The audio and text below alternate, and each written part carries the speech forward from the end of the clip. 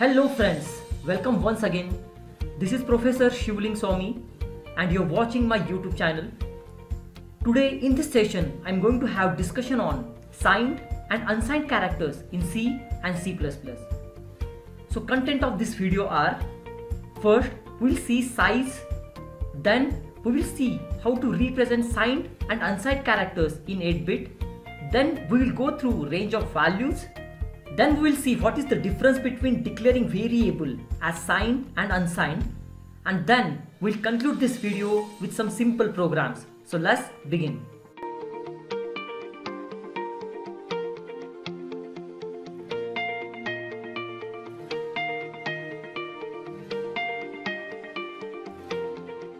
Here are some facts about signed and unsigned characters in C and C++.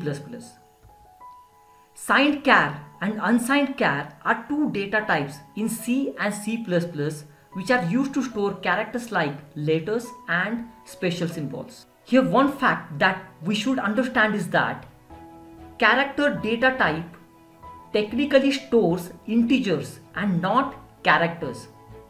I repeat this statement, character data type technically store integers and not characters, because we all know that character hold ASCII value of actual character. For example, if I declare char ch and if I store a, it will actually holding numeric code 97 for a, which is called as ASCII, that is American Standard Code for Information Interchange. So character data type remain to be an integer.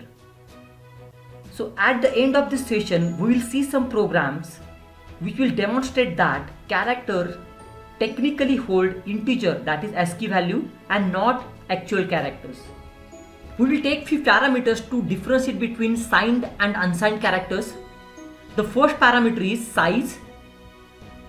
There exists no difference between signed and unsigned characters in terms of size, because both signed as well as unsigned characters take 8 bits of memory, that is 1 byte. Next parameter is representation. As shown here, unsigned character take all 8 bits as data bits, whereas signed character take the first bit, that is most significant bit, as signed bit, and it use rest of 7 bits as data bits. The next parameter is range of values. Signed character ranges from -128 to +127, whereas unsigned character ranges from 0 to 255. And the final parameter is declaration. If you want to declare signed character, you have to use keyword signed, whereas while declaring unsigned character, you have to use keyword unsigned. In most of the reference books, default declaration is given unsigned, but when I tried it using programming, I found it as signed. So I think it's depend on the compiler and the platforms we are using. In next few slides, we're going to discuss all these differences one by one with some graphical representations. So let's begin our discussion with size. So as we have discussed, both signed and unsigned character require 8 bits, that is 1 byte of memory to hold one character. So let's see how these 8 bits are used or represented in signed and unsigned character. In signed char, the first bit, that is the most significant bit, is used as signed bit, whereas the rest of 7 bits are used for data bits. In unsigned character, all 8 bits are used as data bits. So next is range of values. As we have discussed in previous slides that signed character ranges from -128 to +127, whereas unsigned character ranges from 0 to 255. Here we all should know how these values are calculated. So first we'll see signed character. So as per our previous discussion, signed character use the most significant bit, that is the first bit, as signed bit. So when it is 1, it indicates negative value, and when it is 0, it indicates positive value.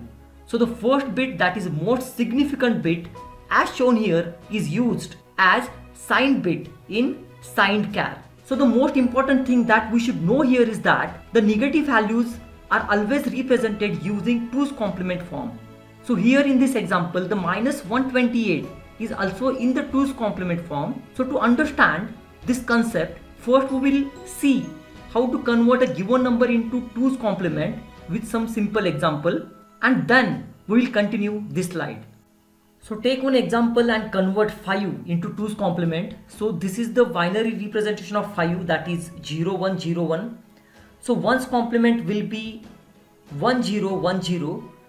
To calculate 2's complement, we have to add 1 to the 1's complement. So here is the simple binary addition. We will add this 1 to the 1's complement. So first 1 0 will get 1 as a sum and 0 as a carry. Then 1 0 will get 1 as a sum and 0 as a carry. 0 0 will get 0 as a sum and 0 will be the carry. 1 0, it is 1. So finally we are getting the sum as 1 0 1 1, which is a 2's complement, but it will be the equivalent to minus 5. Similarly, this is the representation of binary representation of 128, that is 1 0 0 0 0 0 0 0, which is in 8-bit representation. So 1's complement of this 128 is as shown here. We have just inverted 1 into 0 and zeros into 1's. So to convert this into 2's complement, we have to add 1 to the 1's complement. So this is the binary addition, simple binary addition, as we have seen in a previous example. So here 1 1, the sum will be 0 and carry is 1 now. Next 1 1, we will once again get sum as 0 and carry 1. Again 1 1 will get sum as 0 and carry 1. It will continue as binary addition and we will get this sum at the end. So this is the final sum we are getting here, which is 2's complement, and it is equivalent to minus 128. So this is how we convert given binary number into 2's complement, which is equivalent to its negative value. So let's continue our discussion with range of values now. So as per discussed example, minus 128 here is in the form of 2's complement. So I would like to repeat that all negative values are represented using 2's complement form, whereas all positive values are represented using binary form. So to calculate the largest possible value in signed char, we have to set all data bits to 1 as shown here. When you calculate the magnitude, you will get 127 as a result. So this is how range of signed char, that is minus 128 to 127, is calculated. Now let's see how unsigned char range is calculated, that is 0 to 255. So as per our previous discussion, all 8 bits in unsigned char are used as data bits. So to calculate the smallest possible value, set all bits to 0, and if you calculate magnitude, you will get result 0. And to calculate the largest possible value, set all bits to 1, and if you calculate the magnitude, you will get result as 255. So this is how the range of unsigned char, that is 0 to 255, is calculated. Next we'll discuss about declaration part. We can declare variable either signed or unsigned. As we know that signed and unsigned char both take 1 byte of memory. So while declaration, user should not think about size.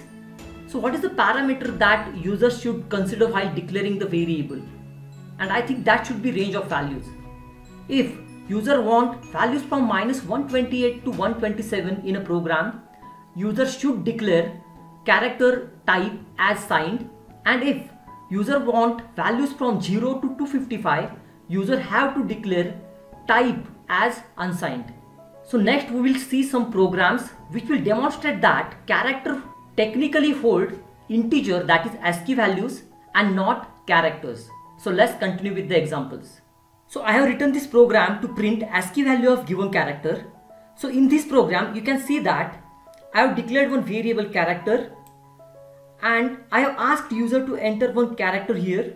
So I've used %c as a format specifier as it is character, and in printf statement here I'm using %c reference to display character and %d format specifier to display integer which this character is holding. So if I execute this program, you can see that if I put character A, it will display 65 as a ASCII value. So 65 is an integer that character is holding. We'll once again execute this program. This time I will put small a. Now you can see it will print 97. So 97 is an integer that is ASCII value of small a which character is holding. So next program is about validating range of values. So this is very simple program I have written. In this program I have declared one variable ch as unsigned char and I have put value 130 into that. So as we all know that unsigned char range is 0 to 255. So 130 is within range value. So when I display this value, it won't give any error and it will definitely print 130. So let's execute this program and see whether it display 130 or else it will print some other value. So you can see here it is displaying 130. Now we'll make some changes in that. We'll put signed instead of unsigned. Now this 130 value is out of signed char range. Signed range is -128 to 127. So it should not hold 130 number within this. So let's see what it will display. Execute this program. So you can see here it is displaying -126 instead of 130. So it is giving wrong answer. So by this program we can conclude that signed and unsigned values hold values within their range. So next in this program we'll see what happens when we exceed range of values and how it affects the output. So in this program I have taken one variable that is signed and store value 125 in that. What is range of signed char? It is from -128 to 127. So 125 is within a range. So if I execute this program, you can see here it is giving right output. Now make some changes in this program. I will increment character by 1 using increment operator and will print the character value once again. Now let's see what will be the output, and it should display 126 as a result. Yes, it is. Next, I will increment character value once again by 1 and I will print it using printf statement. Now the value is 127. That is the maximum range. In this case also it will give right output as the value of ch is still within a range. You can see here it is giving right output. Now once again I will increment value of character. Now the character value will be 128 and that is not in the range. So how many numbers we have exceeded? It is by 1. So remember that when we exceed the maximum limit, signed char start printing numbers from lowest limit once again. So the output will be now -128. We'll execute this program and we'll see the output. So you can see here -128 is a result. If I increment this once again and if I display the value, now I am exceeding limit by 2 numbers. That means it will print 2 numbers from lowest range, that is -128 and -127. So now output should be -127. Let's execute this program and you can see here output is -127. So let's see the same example with some graphical representation here. So this is the program where we have declared one variable that is signed char and we have stored 125. When we display this value, it will display 125 as it is because 125 is within a range of -128 to 127. We'll increment this value by 1. So it will display now 126, which is once again within a range. So we don't have any problem here. Once again increment the value, it will print 127, which is still within a range. So it will display 127. But when I will increment it once again and if I try to display it, it will exceed the range by 1 now and it will display -128. When I increment it once again, it will display -127. So both in the case of signed and unsigned character, when we exit the limit, it starts displaying values from lowest range once again. So friends, this is all about the signed and unsigned characters. So in this video, we have seen some facts about signed and unsigned characters. We have seen size, how to represent signed and unsigned characters.